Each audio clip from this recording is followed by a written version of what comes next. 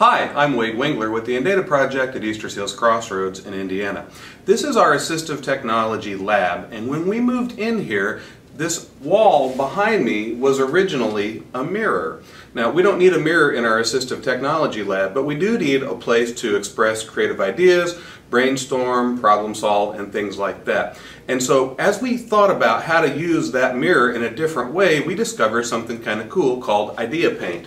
And in fact, this is the box that we use to paint a dry erase board on the wall. Now, we got this at a local home improvement store. It wasn't terribly expensive, more expensive than regular paint, but certainly cheaper than a dry erase board. And here's what it does. It takes any wall that you want, or in this case, even glass or a mirror, and it turns it into a dry erase board so that you can put up your ideas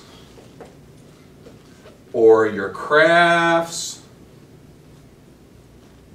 or just your really cool kid pictures. And the really nice thing about this is you can take a wall in a bedroom or a classroom or anywhere where people want to express ideas and paint a dry erase board. Now, the other sections of this wall are actually done with chalkboard paint so that we could use chalkboard on that area as well. But if you think about it, when we're talking about people who have learning disabilities and want to be able to express ideas in a very visual way, you can paint as big a dry erase board anywhere that you want. Or if you're talking about kiddos who might be in a wheelchair and want a place where they can do expressive kind of art projects and crafts and those kind of things, you can paint those at the appropriate height. You can paint the whole wall as a dry erase board if you want. So again, it's called Idea Paint, and we're pretty excited to have it here in our Assistive Technology lab where we can express our ideas.